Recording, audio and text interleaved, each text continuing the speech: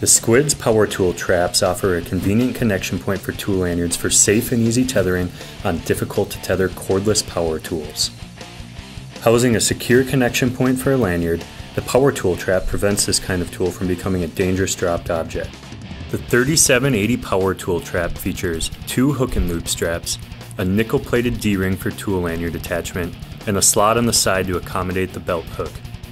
The power tool trap is available in 2 sizes. The larger 3780L fits older style nickel-cadmium batteries, while the smaller 3780S fits newer lithium-ion batteries.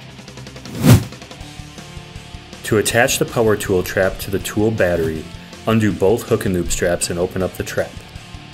Place the tool into the bottom of the power tool trap, fitting the belt hook through the slot on the side. Take the vertical hook and loop strap located on the top and wrap it around the bottom of the trap. Next, take the horizontal hook and loop strap and secure it near the back of the trap. The front of the tool should be facing the V-shaped opening, and the D-ring should hang off the back of the trap. Attach a tool lanyard to the D-ring on the back to complete your tethering system. The Squids power tool trap allows full function of cordless power tools while tethered. For more information on Squids power tool traps, please visit www.ergodyne.com.